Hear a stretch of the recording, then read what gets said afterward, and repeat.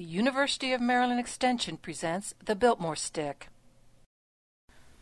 Foresters, landowners, and loggers are all regularly faced with a difficult question: how do you measure the amount of rectangular lumber that can be sawn from a circular tree? This question is made even more difficult by the fact that the trees are often standing when the question is asked, and the fact that trees are actually conical, with different amounts of taper from the stump to the crown. There are many tools available that make the very complex equations involved in these calculations more manageable. Generally, the tools with both high accuracy and high ease of use are expensive. This video is a demonstration of the proper use of the Biltmore stick. The Biltmore stick is a simple and inexpensive tool used to measure a tree's diameter and merchantable height. The diameter and merchantable height can be used to estimate the volume of wood in a standing tree or harvestable timber. There are at least two measuring tools in the Biltmore stick: the diameter stick to measure tree diameter, and the merit hypsometer to measure the tree's merchantable height or usable wood. The diameter of a tree is measured in inches. This is known as diameter at breast height, or DBH. The merchantable height of a tree is measured in 16-foot logs. This is the number of logs 16 feet long that can be cut from a tree. Now we shall demonstrate how to use the diameter stick to measure DBH. So the first thing you need to do is figure out how high 4.5 feet is above the ground on your body. On me, it comes up to right here, which is about right here on the tree. Most Biltmore sticks are designed to be held 25 inches away from your eye, so you need to know how far that is on your body. On mine, it's the distance from my thumb to my shoulder. Once you know how high above the ground and how far from your eye you should hold the stick, you can begin to measure trees.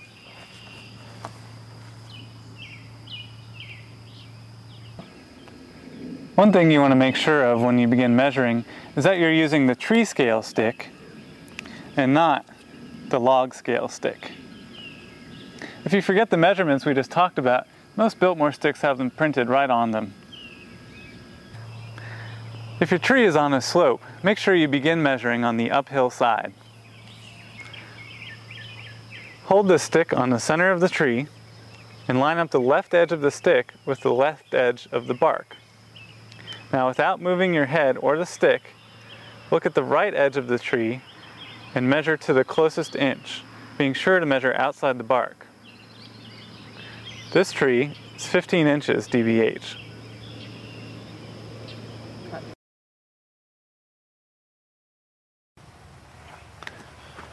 Because trees are often elliptical in cross-section rather than round, it's a good idea to take two measurements perpendicular to each other and find the average.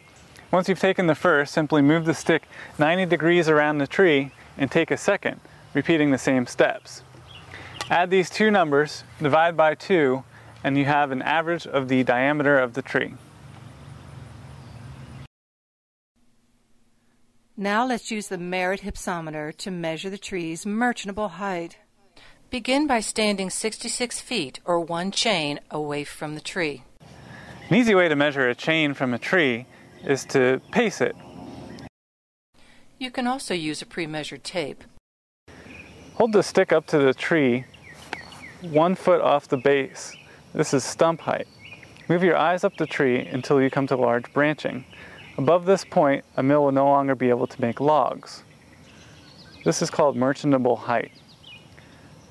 Read the height to the nearest half log. This tree is about 2.5 logs.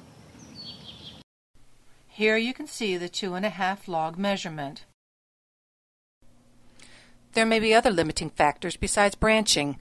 Defects such as burls, cavities, or rotting may limit value. You can have a tree with damage low on the trunk, but above the trunk appear sound. In such cases, measurements may have to begin above a defect and continue up to the usable height. Merchantable height will vary depending upon how you wish to use the tree. For example, saw logs are usually at least 10 inches in diameter at the smallest end. However, some pulpwood buyers will buy pulpwood as small as 4 inches in diameter. Contact your local forester for the commonly used diameters in your area.